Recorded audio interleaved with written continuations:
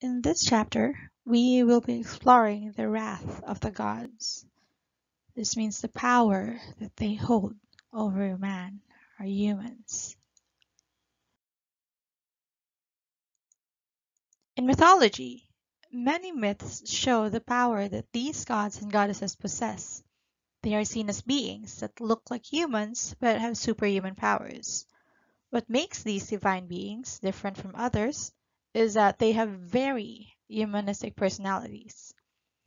This means that there is more than one occasion that these gods have shown a sense of pettiness. In reality, during the ancient times, these Greeks acknowledged the gods in their Greek religion with a sense of respect, yet they are not compelled to love these beings. They have accepted the powers of the gods, but they do not feel compassion towards them. Now here's what you have to expect when we're talking about this chapter. We will be exploring some myths that show what these gods are capable of doing and the wraths that the humans have experienced from these gods. We will be encountering three different myths, and those are Prometheus and Earth's first inhabitants, Dionysus or Bacchus and his followers, and Demeter and Persephone. This chapter aims to give a deeper understanding on how the Greeks see their deities. It shows the relation between these gods and goddesses with the humans, more specifically the Greeks. And lastly, it gives the readers or the students a glimpse of these humanistic sides of the gods and goddesses. So let's start off with our first myth, and that is Prometheus and Earth's first inhabitants. This is a myth about the creation of man. This myth took place after the battle between the Titans and the Olympians. The Greeks believed that it was Prometheus who greatly helped their development, but he soon suffered the wrath of the gods due to such an act.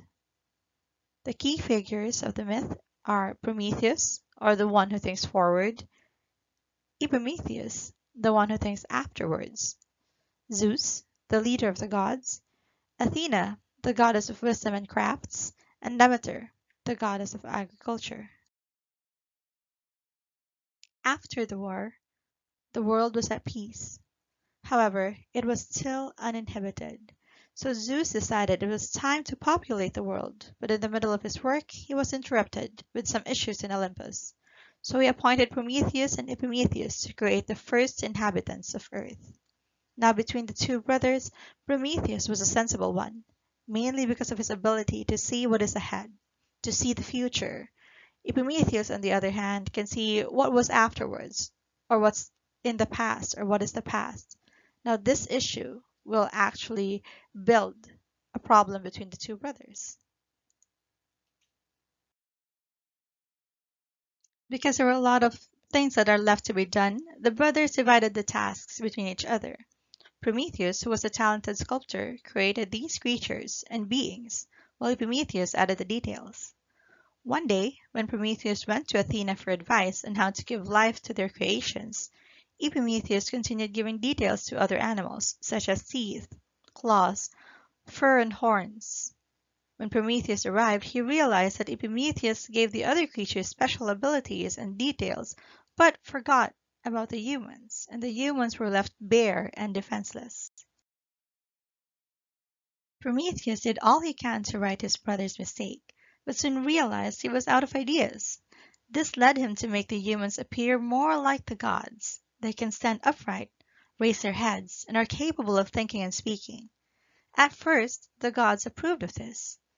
But this was not enough, as the humans were still defenseless against the other creatures. Prometheus decided to live with the humans to teach them survival skills. Some of the gods were willing to help, Demeter especially.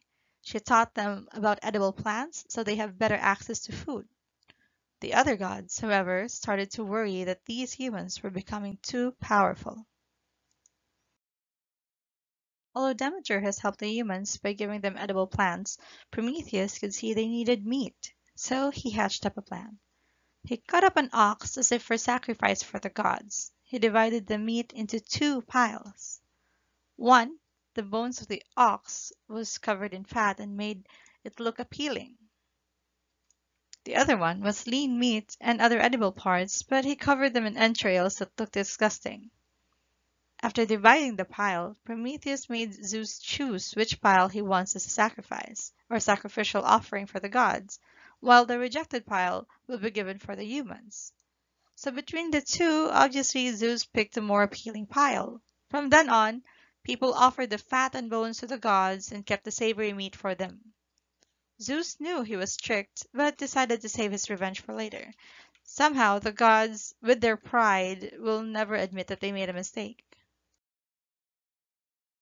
Don't forget that Zeus was saving his revenge for Prometheus, so he was really just waiting for him to make another mistake. Unfortunately, this was not the only betrayal that Prometheus did. He noticed that the humans did not have any physical attributes that can help them survive the cold, and even if they had meat, they cannot cook it. So Prometheus stole fire from Mount Olympus and gave them to the humans. He taught them how to cook and keep the fire burning.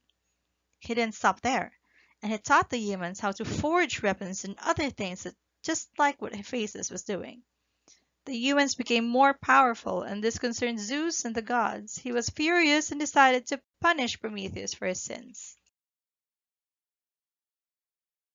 Zeus had Prometheus captured and chained to a rock in the Caucasus Mountains.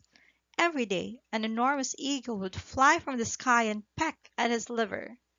And because Prometheus was immortal, his liver would regenerate every night, and he would never die, but just continue to suffer. This was the wrath that he experienced by Zeus. And this lasted for 30 years until Hercules rescued and freed him. Thus ends our first myth on the wrath of the gods. Please read about Dionysus and his followers, as well as Demeter and Persephone. Now, before we end this discussion, I want you to take note that the first myth wants to focus on the fact that the wrath of the gods are not only for the humans or the Greeks, but this can also apply to other deities, to other supreme beings. Now, these wraths of these powerful beings or these gods may actually cause a lot of conflicts and riot between each other, and we will find out more in our discussion and our study of Greek mythology. But until next time, enjoy your day. Good luck and God bless you.